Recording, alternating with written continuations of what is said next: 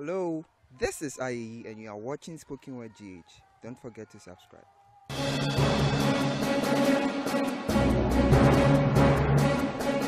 Keep watching.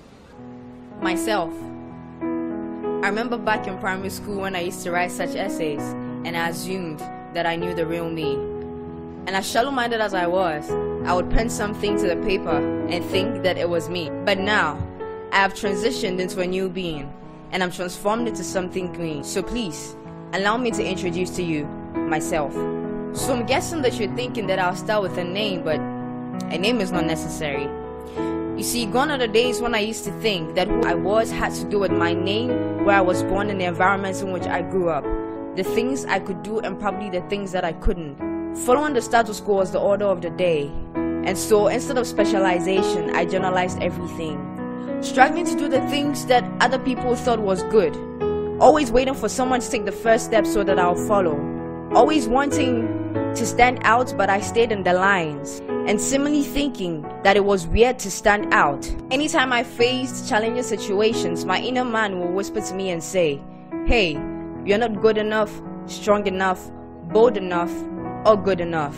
You're just not enough." I felt myself weak and feeble. I never knew that the process was purgatory, preparing me for a mental Big Bang theory. Until that day when I accepted Jesus Christ as my Lord and personal Savior, and now I proclaim that He was and is and will be my hero, not in Superman clothes, but He gave me His whole so that I could come a little closer. Acts 17:28. I believe that in Him I move and live and have my being. And so yes, my being is now attached to His. In Him I find my identity. I don't need a legal ID. He's made me different, He's changed me, and He saved me. He's given me a new name, He's opened my eyes to see, and He's given me new air to breathe. And so who I am now different. You might not see the new me, but I feel a newness inside of me. I live in this world, but I'm no longer of this world, as Apostle John says. I am of a different kingdom. You see, I am the light of the world, and the light in me has to shine. And so I am of His kingdom, a kingdom of divine liberty, an ambassador on a mission to emit His glory. So this world can have their own perception. In fact, to the world, I'll never be good enough, I'll never be pretty enough, and I'll never be bold enough.